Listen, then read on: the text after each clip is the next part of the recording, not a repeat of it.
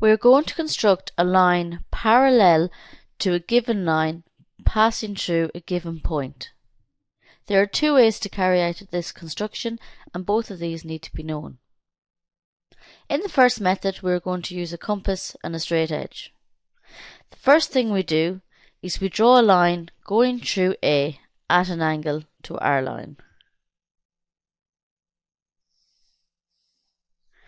We then take our compass and we draw an arc across both of these lines. We then place our compass on our point A and draw another arc. We then measure the width of our lower arc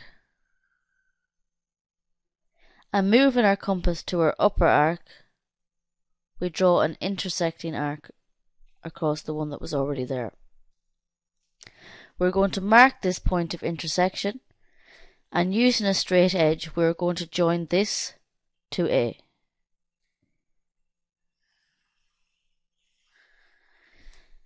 And as we can see, we now have a parallel line to our given line passing through A.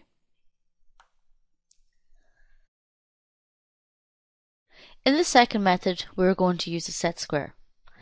The first thing we do is draw a line perpendicular passing through A.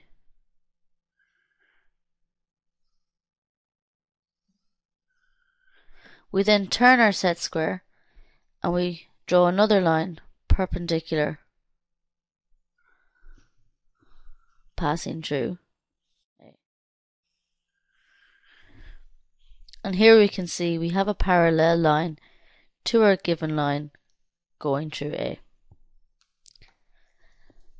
Try both of these methods out for yourself, and see you in the next lesson.